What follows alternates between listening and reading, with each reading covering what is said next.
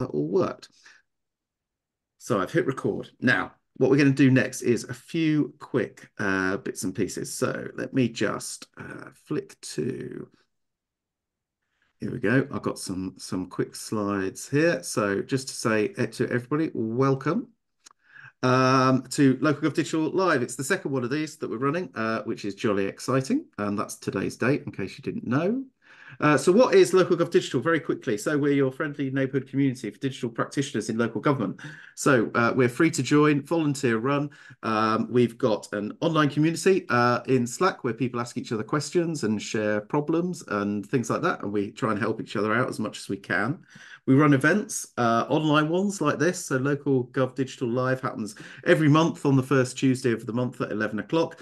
But we also run some in-person events. I know we've got my good friend, Nick Hill, on the call, who helps us to run local gov camps, which are our in-person events and which are always absolutely marvellous. And we also work on shared projects together, and we try and collaborate on stuff and find shared solutions to shared problems, which is all rather excellent. You can find out more and join us if you go to localgov.digital, which is brilliant. So a few parish notices before we get started. We've launched our new website to universal acclaim. I think it's probably fair to say, in that I thought it was excellent. We also, a couple of weeks ago, we had our local GovCamp East Midlands event, which was in Newark, and it was absolutely brilliant. It was a rip-roaring success. We had loads of people turn up, lots of folk who don't normally come to these events, and I think that we've took away from it that there's a real need for some in-person events that happen at a more local level, because there are people that were turning up to this event in Newark that would never normally come down to London or go up to Manchester or whatever it might be. So absolutely brilliant to have folk there. And so we need to be organising more of those. So if anybody's out there that fancies running something in their hometown, then just let us know. More good news. The Local Government Association have agreed to support LocalGovDigital with admin. Yay! I'm terrible at admin, so any help on that front is greatly appreciated. So that's excellent. We still don't quite know how that's going to work, but hopefully it means that things will just be a little bit better organised in future. Phil, we saw Phil earlier talking about the terrible food that he feeds his children. He's starting up a special interest group in all things AI. So if you've got an interest, a special interest in that, or even just a normal interest, then go along and get in touch with Phil, and he'll introduce you to some of the things that he's doing. And I think it's very much focusing on, as it always is with LocalGovDigital, very practical, very practitioner focused. You know, it's not just like flinging AI at everything, not just thinking that we're going to be making millions of pounds of savings using this. You know, where can it actually be used and what's the right way of using it? And the other news is that we've recruited a new steering group. So, as I mentioned earlier, LocalGovDigital, we're entirely volunteer run. And we have a steering group, which is some people who are a bit more voluntary than others. And we put out a call about a month ago for people who wanted to be on our steering group. I'm delighted to say that we got lots and lots of responses. So not everybody was able to sneak in, unfortunately. But I'm happy to say that this is our new steering group here. So we've got one or two faces that have stuck around, mainly me, because I'm in charge and I'm not going to sack myself, but also Kat, who's Kat Sexton, who's the vice chair. I'm not sure if she's with us yet this morning, but here we got. So we've got Ben joining us from DLUC. We've actually got a counsellor on board now. But what's even better is that it's a counsellor that knows a bit about computers, because it's Ben Proctor. He's also an expert, of course, in amphibians, so that always comes in helpful also. We've got Chris from Northumberland, Craig from Cumberland, me from Cumberland. We've got Dumarie from Enfield, Kaylani from Somerset, Kat, as I mentioned, from Birmingham, our vice chair, Madeline, who I know is on the call here this morning, from North Yorkshire, Marta, Melissa, Phil, of course, comes in with his AI interest and all of the things that he does. We've got Sarah Williams, who's going to really come with a sort of customer service type background, so will give us that perspective from Westminster. And Sarah Lay, who's also at Birmingham, who's been a part of LocalGovDigital, although not in the steering group for a long time. And she was one of the original people behind our content design standard, and she's looking to start repurposing that and stuff. So massive, massive thanks to all these people for putting themselves forward. I'm really looking forward to sort of managing the group and getting involved in some really exciting plans in the future. So that's it for the parish notices. So what we're going to get into now is the main sort of topic of discussion, which is all around. There's been a lot of articles and things published in the last few weeks, all kicked off by a chap called James Plunkett, who I don't think I could lure onto this call, but he sort of kicked things off talking about, is it about time again that we had a some kind of local version of GDS to support the sector to be better at all things digital and technology and data and all of that kind of stuff. And a few other people have chipped in on this. We've got a couple of them on the call today. If people want to have the chance to, you can read all of these things on a really handy list that Phil put together, which I'm sure he's more than willing to paste a link to in the chat, so you can pick that up, or maybe one of the other helpful elves will be wanting to do that. There we go. Look at that. He's on the ball. That's good to see.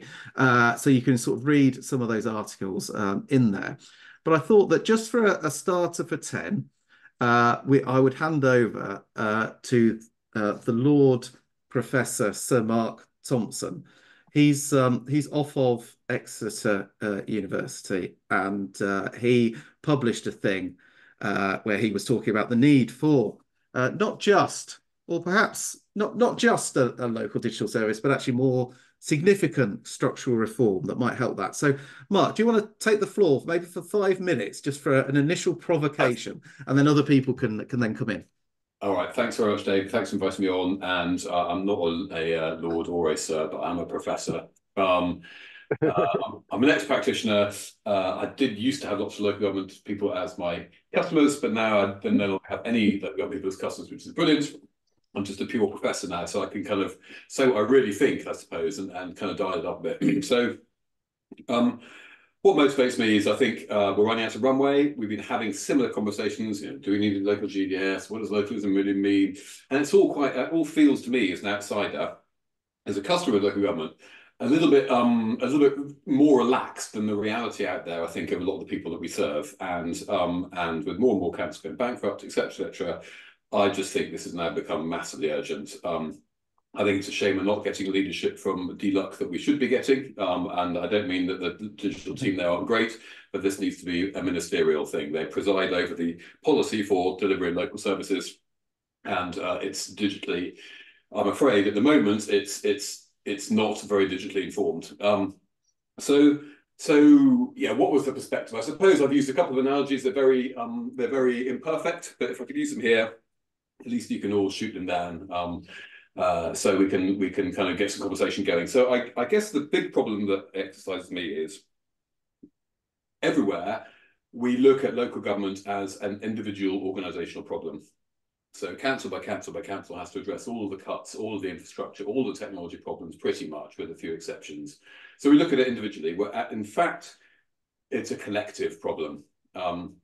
So I use the analogy of imagine Tesco's 3,600 stores, all had their own back office, all had their own bespoking stuff, all had their their own CRM and ERP and finance system and marketing departments, and all behaving as if they were owned by separate shareholders.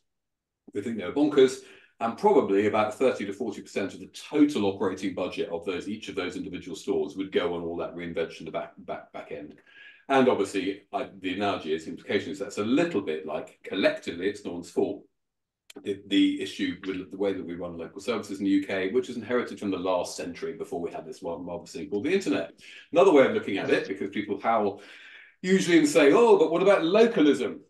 And localism, I think, is a hugely misunderstood idea in the digital era, right? So localism, I've argued for some time, is often held up as a fig leaf for basically people to reinvent lots of things locally that add no value to the actual citizens on the street if you ask them. And in fact, modern digital organizations achieve much better localism, or if you like, user centricity, or customer, are very smart about their customers, by joining up the back end, consuming back end stuff, not reinventing back end infrastructure, and things which have kind of been, that they benefit from you just consuming best of class out there. And instead, by doing those things, by consuming those things, by sharing the data, by having common standards, by mandating that back-end stuff in a very, very tight way, because their customers don't care about it, they generally free up much more bandwidth, budget, and time to really do what we call localism in local government much, much better. And I guess another analogy I often use is Heart FM. So Heart FM, 43 radio stations or whatever it is, Heart FM Gloucestershire, Heart FM Bedfordshire, and whatever. And when you listen to Heart FM Bedfordshire, for example, local DJs, local advertisers, local traffic, local gossip, local radio, local, all of it, local weather, local things for local people, except, of course, if you ask a Heart FM Bedfordshire listener, does it matter to you that Heart FM Bedfordshire has its own local office and its own finance system and its own, they'll just laugh, right? They don't care. So they're not daft enough. Obviously, they've got control over this and we don't collectively, but they're not daft enough to run a separate back office for each of their 43 organizations. So they get that stuff. So in summary, digital thinking, modern digital thinking and modern digital organizations. And what I do in a business school is really specialize in looking at ways in which modern organizations, public, private, and third sector, use digital technologies and platforms. But what I specialize in doing is looking at, because I'm not really a techie, looking at how they apply that to have the right operating model, the right strategy, the right business structure. So I think, in summary, local government in the country is totally broken. We've survived on our kind of uppers for a few years, and it's now really starting to run out of road, I think. And any digitally literate organizational strategist would say, look at it as a collective problem, have a central hub for centrally mandated standards, everything from shared service patterns to common infrastructure to all of those things. Have a local GDS, but a local GDS that probably sits in DLUC, that does most of the innovating, okay? And have local digital teams that work very closely with that local GDS, and that includes, local GDS academies and training and fantastic stuff, but primarily who configure that stuff, who feed upwards development ideas into a backlog for people to do that stuff, and then configure it and spread those ideas right across local government. So there's constant innovation, constant configuration happening right across the sector, but we're very clear-eyed about where that innovation happens, and we're not trying to innovate a whole load of back office stuff, including line of business and all those ghastly, horrible old things that we've really got to start to standardize, commoditize, and just consume as a common platform. And the reason ultimately we've got to do that, citizens don't care about the back end; they care about the front end stuff. So anyway, there was a whole bunch more stuff, but that's a kind of summary of it. And right now, my thinking is we need what's often called a tight, loose structure for local government collectively in the country. Tight, loose structure, and tightness of standards and mandated infrastructure and platforms and a whole load of stuff there, which hopefully lets 1,000 flowers bloom, and if it's run correctly, much, much more localized innovation. So it's not a conflict between centralization, often a very dirty word in local government, so let's call it shared things, and innovation and localism. That's not a conflict anymore, because proper digital platform thinking understands how sharing stuff, standardizing common back ends, and consuming stuff actually can be made to unleash much more innovation, much more use of shared data, and much more citizen centricity than at present. I'll leave it there, but there's just something to there's a lot more in what we've been writing about and debating over the last few days. Do have a look at Phil's links, but there's a bit of a start off anyway. So think collectively, I guess. It's a collective problem that affects all of us. Fantastic, great stuff. Thank you, Mark. Everyone else can breathe now just for a bit, as can you. That's fantastic. Thanks, Mark. Obviously, what Mark's setting out there is a vision. It's his vision for potentially solution to some of the problems that the sector's facing. I think there's loads for us to unpack here, because unfortunately, like the question, which admittedly I posed, is a stupid question, because of course when we say should we have a GDS for local government, I mean, well, yeah, but what does that actually mean? What would it do, and and all of those kind of things. So So people can say yes, but, and they can probably also say no, but, and more or less be saying similar things. But I think there, what sort of Mark is suggesting is that there's a requirement for some major sort of structural reform, across the sector, full stop, but which can be supported by shared digital technology, but also people as well. I think that. Mark, just a quick question, for folk on the call. You talk about the need for central government really to take a lead in this, because it's 50 years, isn't it, since the last big reorganisation of local gov. I saw quite a few councils were putting up happy birthday messages to themselves for their 50th birthdays this weekend, because they all were invented in 1974 or whenever it was. But anyway. But councils on so if this is a central gov thing that needs to happen, and in collaboration with the sector and stuff, what would you say is the thing that councils could do themselves now to improve the situation that they're in? Because what we don't want to be doing, perhaps, is for us all to be sat here thinking helpless, thinking, we can do nothing until we got a new government, perhaps, and they decide to do this radical stuff. Are there things that councils themselves, do you think, could be doing to help get a bit closer to some of the ideas that you're I really do. there? I think there are. I mean, I think we are. Okay, so number one, I think that until we get this stuff is so major, I think that we probably need a digitally educated minister, and doesn't look like Govi's there for whatever reason, giving it that kind of support and that sponsorship right from the top. And it needs a crack team in DLUC to do that. Sorry, whatever it's called, leveling up, to do that. That's really what the stuff needs, because it probably needs to be supported by some legislation that redefines localism. And some people may have seen, I've even done a kind of mock piece of legislation that kind of that explains that. So it's best led from the hub, it's best led from the centre, it's best led from the policy department that is responsible collectively for delivering local government.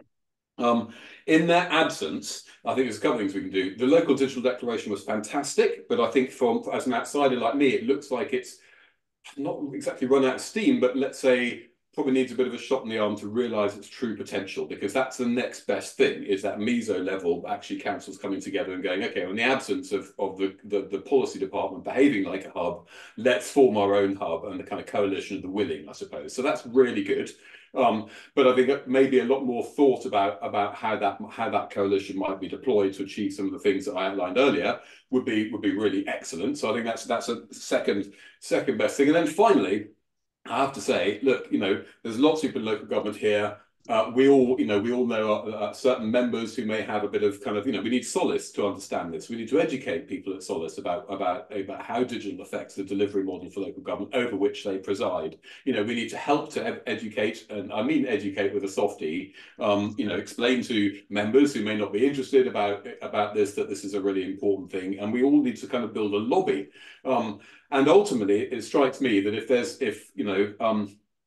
we had when I used to run an organisation called Methods, we had a problem where we weren't being on the technology enough, and actually, it's a story I love, so I won't tell it here, won't bore you now, but basically, a bunch of really smart people got together and they just did it using kind of modern consumable technologies, and made us look like idiots. They made us look irrelevant, and we had to get with the program. I think if enough people start doing this, and the lobby gets vocal enough, and let's involve journalists in this, it's certainly one of my projects in the future, then I think actually DLUC will have to sit up and take notice in a way that it perhaps hasn't done to date. So, but local government digital declaration has got to be the coalition to, and I know there's some founding members of it on this call, so that's got to be a start, isn't it? I agree. We've had a few interesting comments that people have been chucking up. I don't know whether that means that they're not so keen to come on the call to talk about them. But did anybody else want to come in and well, you can either challenge Mark a bit, or you can give your own sort of take on all of this. I know that some people on the call have expressed their opinions previously in writing. So does Warren? You've stuck your hand up. Thanks. I was just typing this. I thought it was easier just to say it. So, I completely agree with everything that Mark said. What I was just going to say was currently standards-based spend controls and delivery assurance isn't part of the GDS remit, but should that be part of the scope of a local GDS to help make good decisions at both, the planning, pre-procurement stage, and indeed, dare I say, the P word procurement, and in post-procurement contract delivery and service delivery assurance as well? Can I have a go answer that, Dave?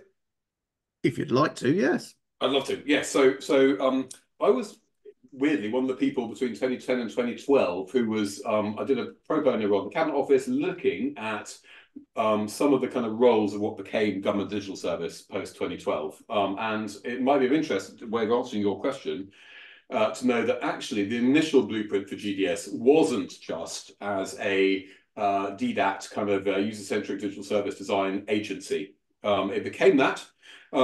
Actually, it was supposed to be those things. It was supposed to modernise the government technology practice and DDAT and user centricity and all that goes with that.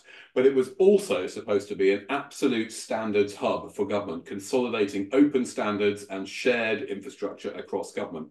And again, along that kind of tight, loose mode. And it's only because the Government Digital Service has gone in the direction that it has, and I've written on this lots in the past over the last 10 years, that I think a lot of councils' digital teams, which are loosely modelled on GDS, have also gone the same way, right? So a lot of what digital means for a lot of councils is, let's have a DDAT team, talk about user needs and be a design agency, and there's nothing wrong with that. But as goes back to some of the articles we've been discussing over the last week, it should also be accompanied with the open standards and the shared back end to go with it. And what may not have happened over the last decade is we've just all focused in our own silos across the country, building digital teams, building services, congratulating ourselves because we're meeting user needs. But actually, when you look at the problem collectively, it hasn't had all those standards and stuff. And who's making my background go naughty man? So yes, that's my answer. Yes, it should be both, emphatically. Marvellous. Thank you, Mark. Next up, Phil has got his hand up. Hello. Thanks, Dave. Thanks, Mark.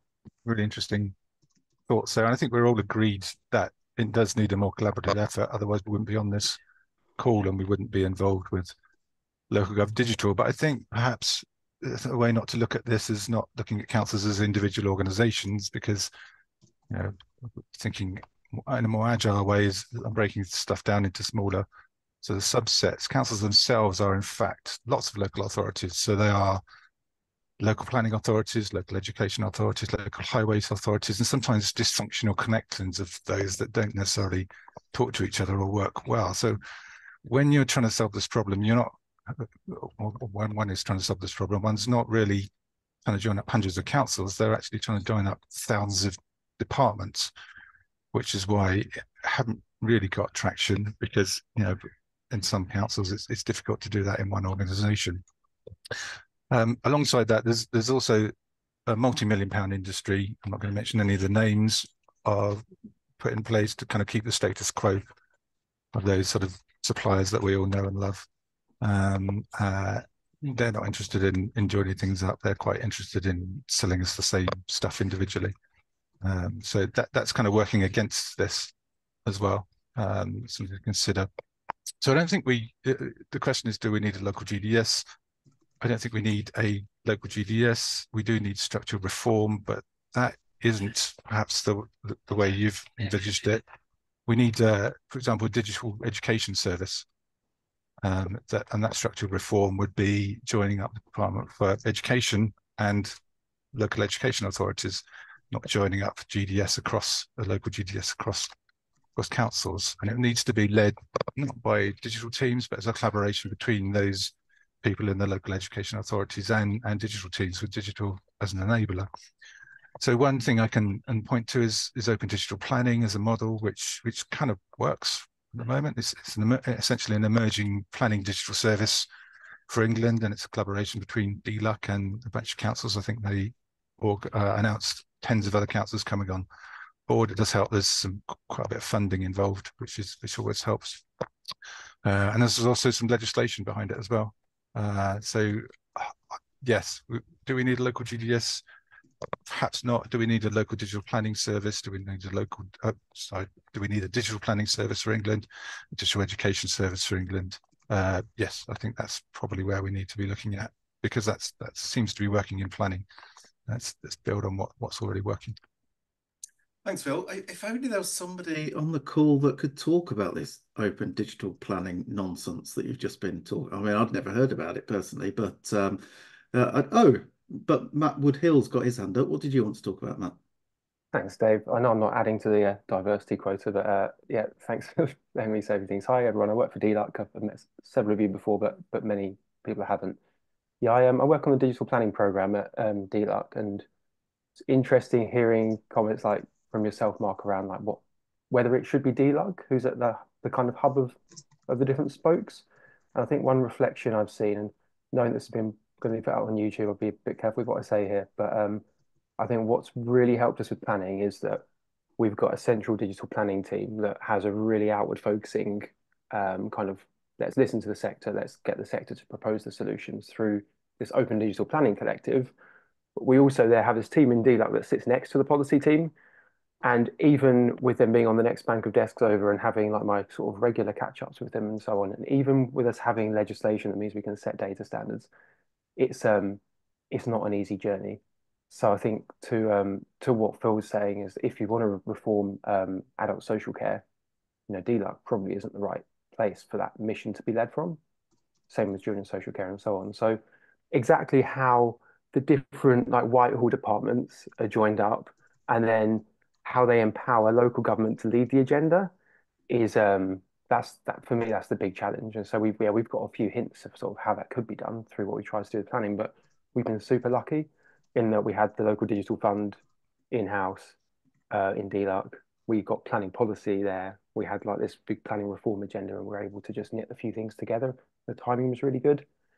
So yeah, I could probably share some more reflections on that sort of thing in the future, if helpful.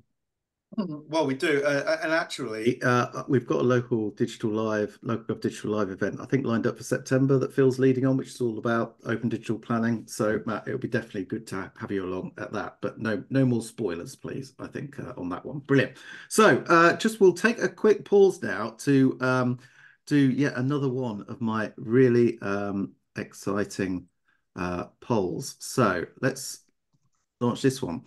So this one is just about what do we think? Just pick the one that matters the most to you around what do we think the actual problem that could be solved by having some kind of a local GDS there.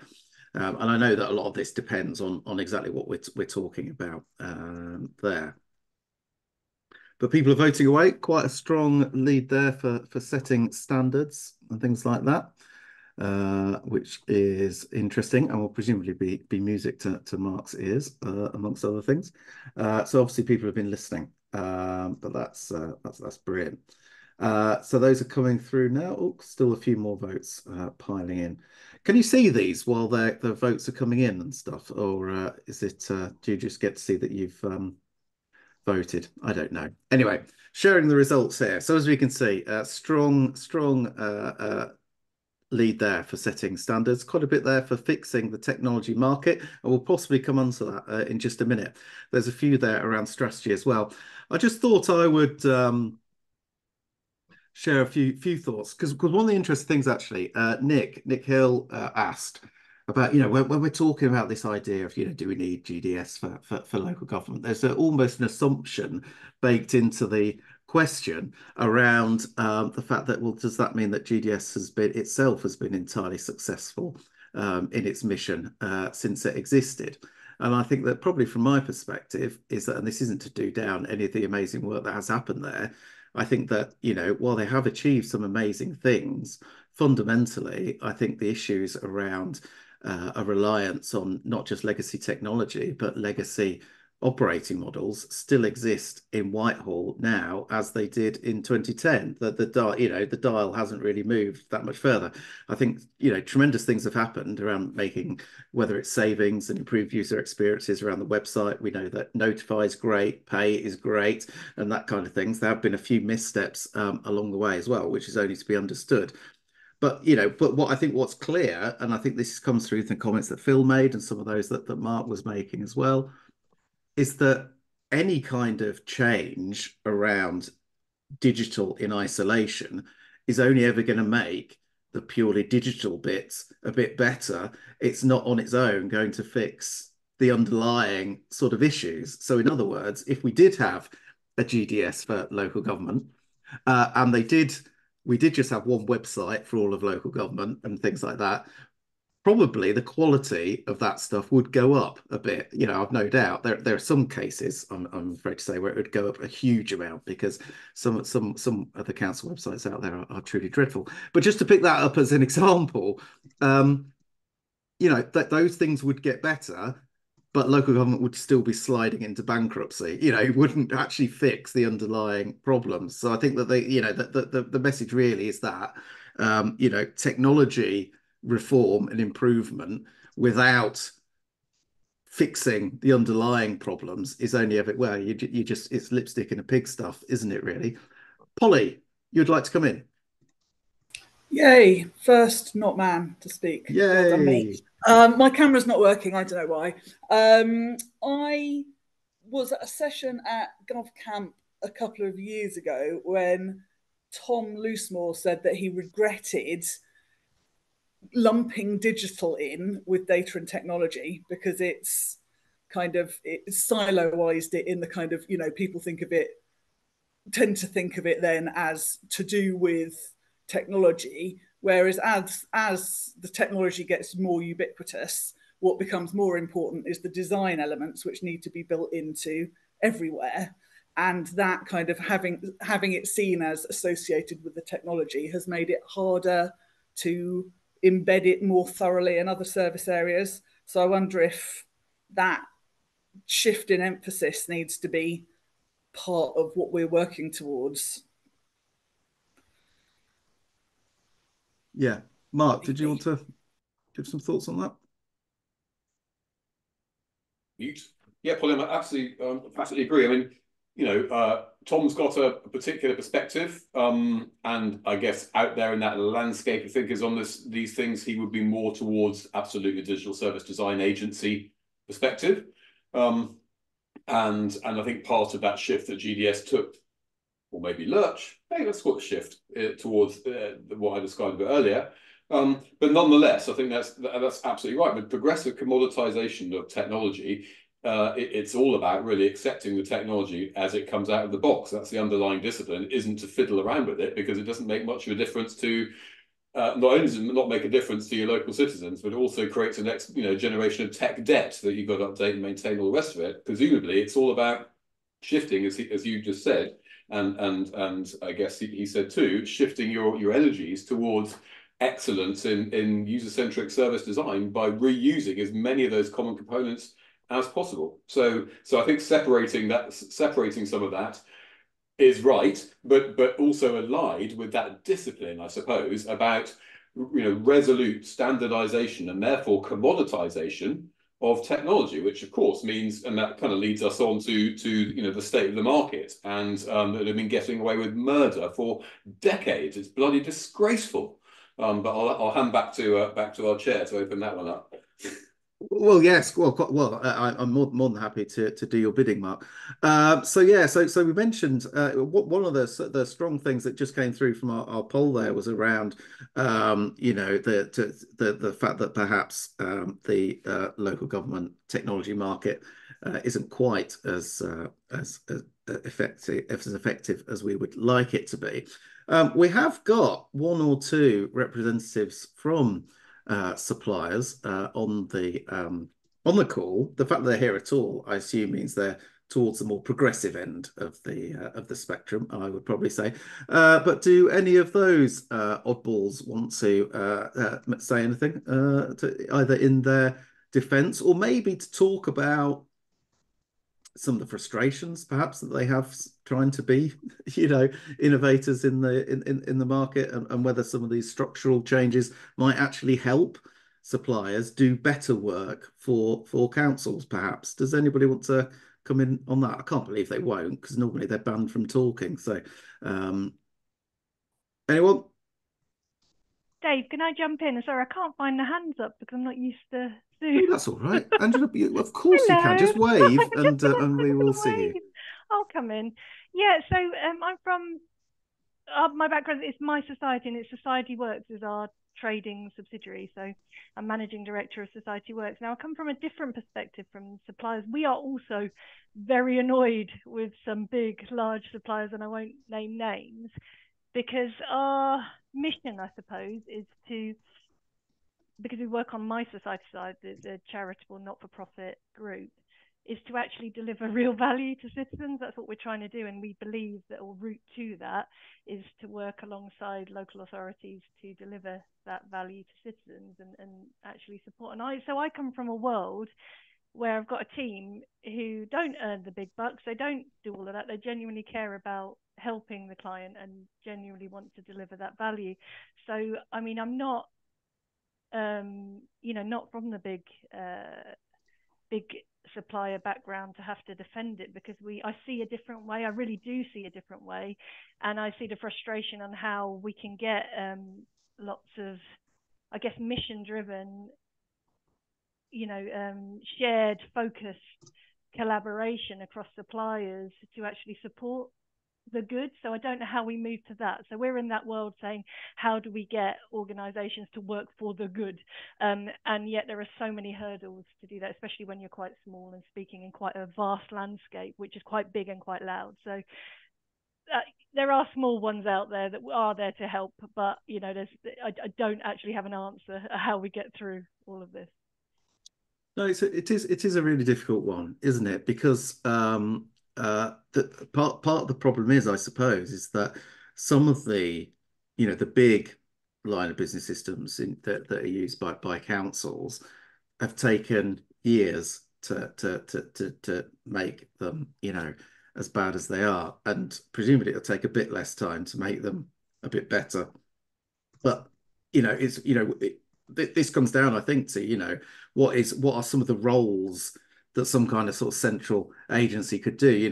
Might one of them be to actually take 5 years and a pile of millions of pounds to just go and make an adult social care system that actually works, or to go and make like a housing system that actually works, and to do it that way. Or and I know Simon Gray from Birmingham makes this point quite a lot, which is that actually the way a market should work is that small suppliers competing with each other drive innovation, and we do see that in some areas of the market, I think, don't we? But it does tend to be those markets where there are those smaller suppliers competing with each other, rather than perhaps where there are only three choices and none of whom have got any real incentive to significantly improve things. We've got a few hands up. Mark Cannon, I think you were first. Yeah, thanks, Dave. Yeah, I mean, I'm not a representative of the supplier community. I work for a supplier.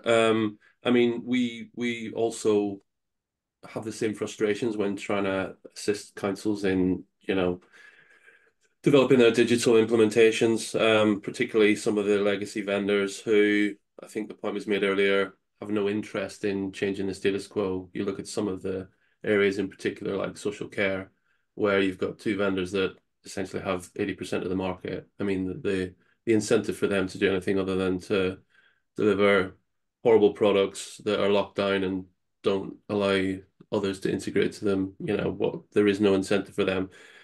I mean, the digital declaration, made a big thing about fixing the plumbing, and I always thought that fixing the plumbing should be about making the plumbing flow, and I think that's a part of the problem in local government is some of those big vendors just don't allow that.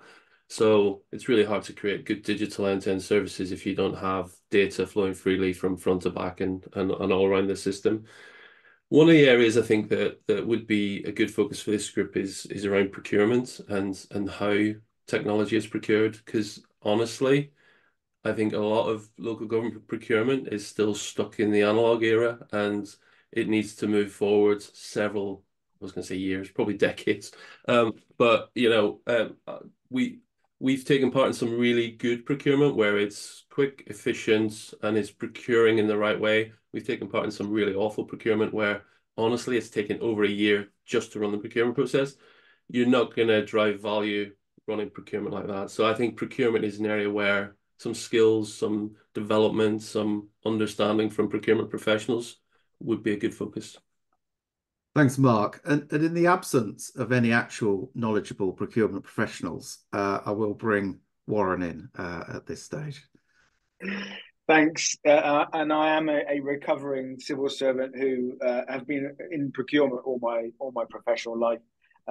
So yeah, but I am now representing an external organisation, not one of the big suppliers by any means, but I think absolutely 100%. I think if procurement is still in a 20th century kind of paradigm, and we're talking about 21st century approaches and problems, then that inevitably is going to lead to friction and failure. And so I think in my time as the former director of the Digital Marketplace Programme, and sadly that's no longer what it once was, by no means claiming that it solved the procurement problem, but definitely I think if we're talking about a standards-based approach to both planning and delivery of digital data and technology transformation, if procurement isn't an absolutely central element to that and working in the same ways and principles and methods and practices to that, I think yeah, we're kind of almost behind the curve as we're seeing anyway. So I think that is a vital thing. I always kind of joke with Mike Bevan when he was the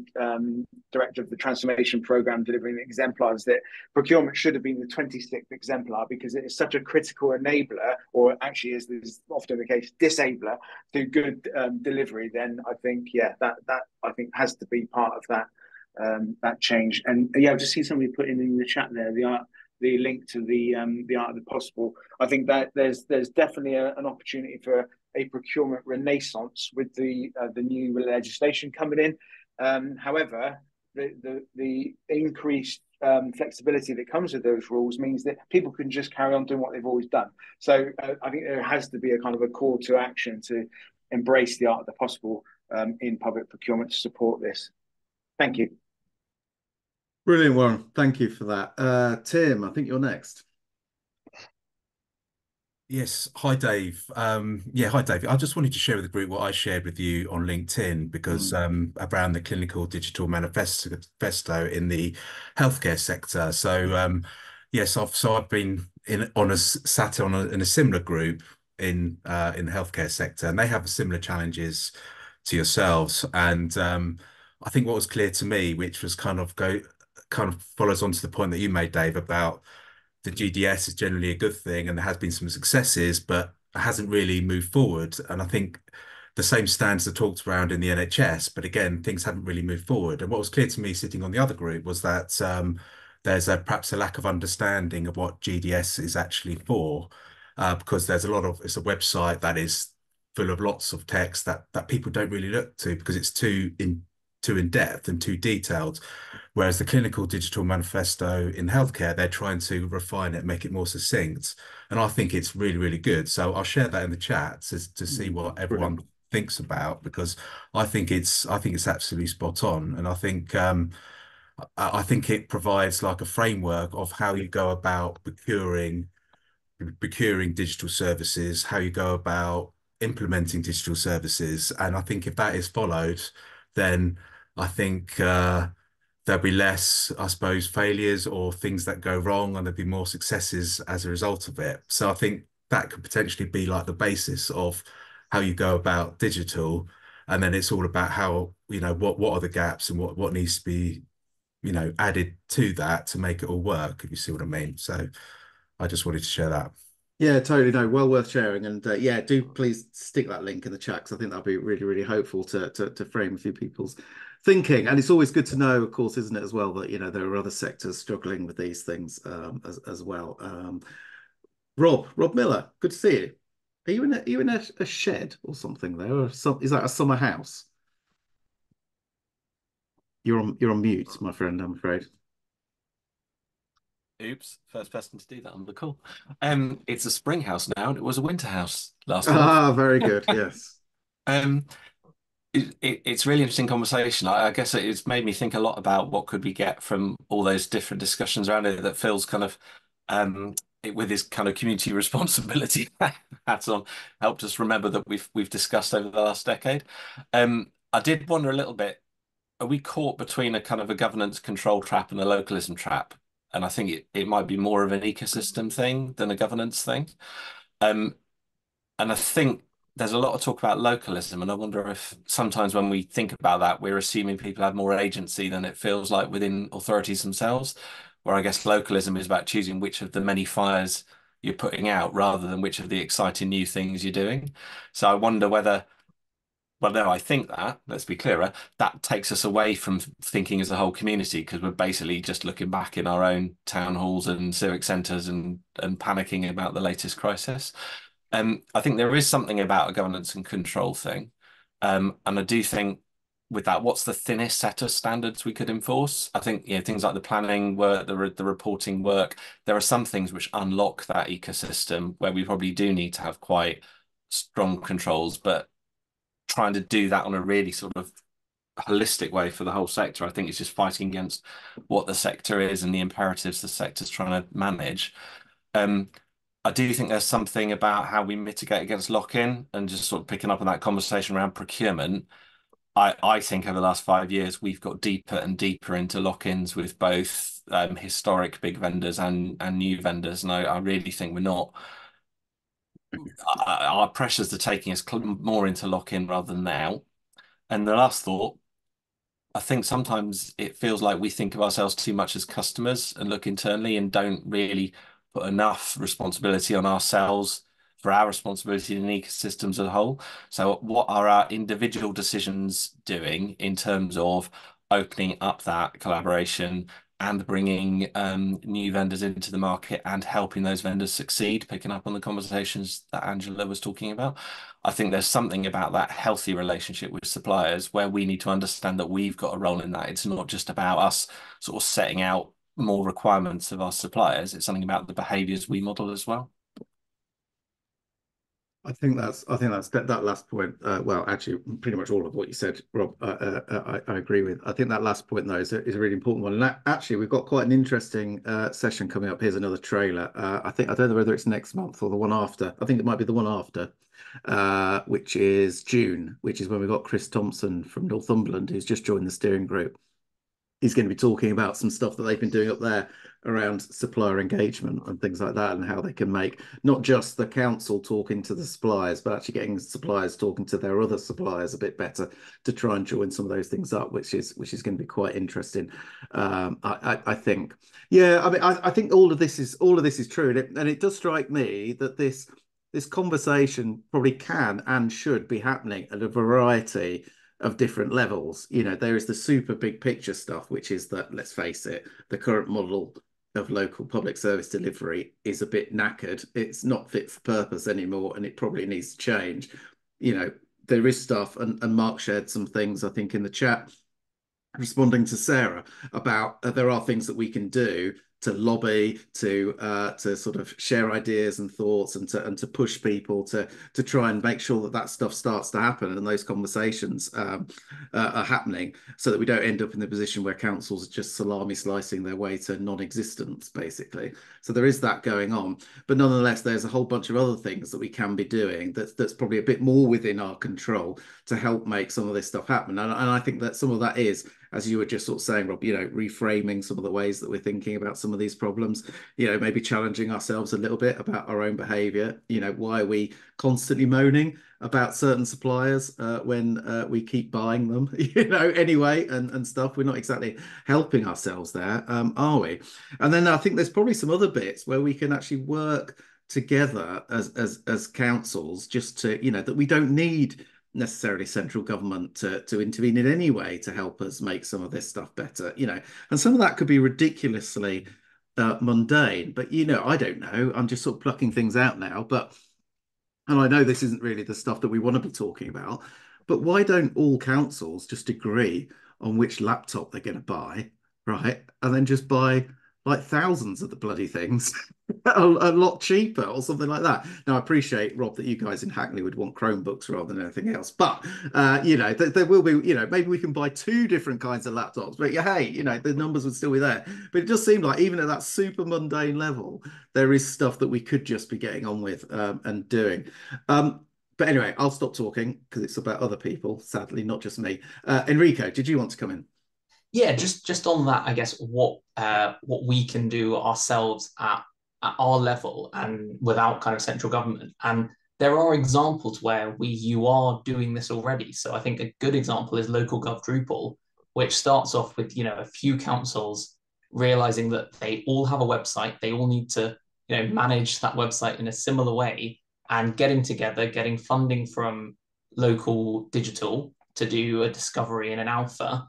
And you've now got 44 councils that are all building off this shared platform that is created by councils for councils. And it's stuff like that where there are lots of shared problems where it doesn't have to start at, we all need to do this, every council needs to get on board. It can start off with a few councils. And if you prove the idea and you prove that it works, it can become more popular. So there are things that you are doing now, that we are doing now, that are working.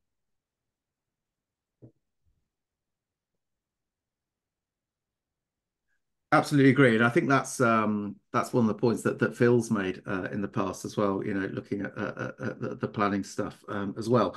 Brilliant. Well, a point well made. Glenn. Thanks, Dave. And it probably follows on nicely from Enrico's point. But what I would say is the local digital fund has done a great job in trying to bring this stuff together and trying to disrupt the market. I don't think any of the authorities are blind to the hold that some of these big companies and suppliers have over the sector. But I think a big thing is a lot of the councils that we've spoken to are very risk averse. So I think whenever we're talking about any kind of local GDS, I think what we need to be talking about is trying to remove that risk and trying to give a viable alternative that authorities will sign up to. Unfortunately, so I've been working with the LocalGov IMS project, and unfortunately, we don't all have a Will Callahan working with us that can take a legal entity and set that up and do a lot of that administration. So for me, it's about the follow-on of about what products can be developed within the sector and shared amongst ourselves. I can't help thinking when Mark was saying that a lot of this stuff should be done centrally, that would just create a bottleneck. I think there's lots of ideas, there's lots of innovation, there's lots of things that happen locally within the authorities, and if that all went into a single backlog and waited for a central body to develop these things out, I can't help thinking that would be a huge bottleneck. So I think how do we share that across the sector, so allowing authorities that have the capability and capacity to do that, but then legitimately share that and in a sustainable way and in a feasible way that means that it could be supported, because the councils we've spoken to, none of the councils are interested or have the capacity or capability or have the risk appetite to say, yes, we'll develop this out and we'll support it for all organisations, all authorities to use this, and we'll support the product. So having that central body that will pick up an idea or pick up a development that's been developed out locally and sharing it, marketing it, and supporting it, I think that's where we can really get that viable alternative. Good points. Well made, Glenn. And I think you're talking about LocalGovDrupal. I think is an interesting one there. I love that project in so many ways, but it worries me so much that it is still, even though Will has done absolutely everything he can to make that thing as sustainable as possible, and he's built a cooperative around it to make sure it keeps managing, that reliance on the individual to keep it driving forward. I just really cross my fingers and hope that it can keep going if Will decides he wants to spend his time doing something else, which he's perfectly at liberty to do so, unfortunately. Polly. This is kind of boring, a boring point, but in terms of that buying power you're talking about, rewinding a couple of minutes, I think that obviously there are all sorts of challenges around doing joint, and there is some joint procurement goes on across the sector, isn't there? But I wonder if there is an opportunity to exert collective power on our existing suppliers, so to kind of self-organize user groups around the horrors of dealing with Liquid Logic or NEC and kind of like I can't remember who it was, but somebody made the point of the flow and fixing the plumbing was one of the big obstacles to that work is the absence of the unwillingness of some of the big suppliers to sort support proper APIs and stuff. And if that is something that we could collectively create pressure around, that feels like, obviously it's, you know, it's tactical. It doesn't solve the bigger, longer term challenges, but it could really help a lot of us. I don't know if there's much of that going on. Probably not, I think is the answer there. No, not a great deal. Angela's shaking her head quite vigorously there. Look, folks, this has been marvellous. So good, in fact, that I completely lost track of the time. And I've just noticed that it's just ticked over 12 o'clock and presumably you've got real work to go and do. So what I'm going to do is, because I know how much you loved the previous ones, let's have another exciting poll, because you know this is engagement and interaction happening. So do we think we should have, and I've tried to word this as sort of usefully as possible, do we need more centralizing teams supporting digital stuff in local government? Do we think, you know, however you may choose to interpret that, even if it's just buying everybody's laptops for them, you know, that could be one. While you're just filling in that in, I mean, I can remember I worked for a council once that was part of a shared ICT service, and there were 4 councils in total in this shared service, and each council, even in that, couldn't agree on which laptops to buy, so we all had different ones, which is just absolute madness, isn't it? You know, if you can't even figure that stuff out, then you know what was going on. But there we go.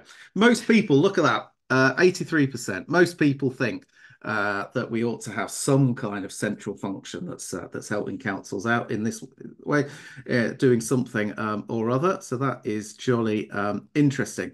Loads of people continuing to share stuff in the chat. That's absolutely fantastic. What I'll do is I'll make sure I don't forget to download that, and I'll send it out to everybody. It comes out as a plain text file that's almost impossible to decipher, but good luck getting the gems in this. We've made it through an entire call without Carl Haggerty saying anything, so that's an achievement in itself.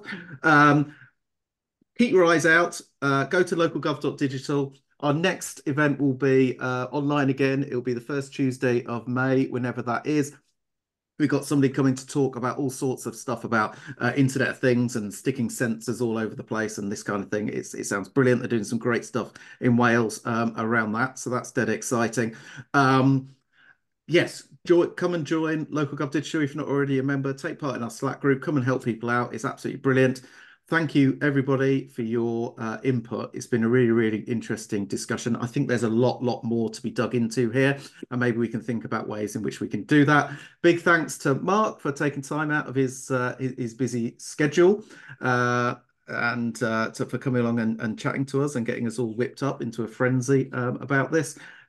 Thanks again to all those people that have volunteered and have been successful in joining our steering group. I love you all very dearly. And I'll see you soon. Bye, everyone.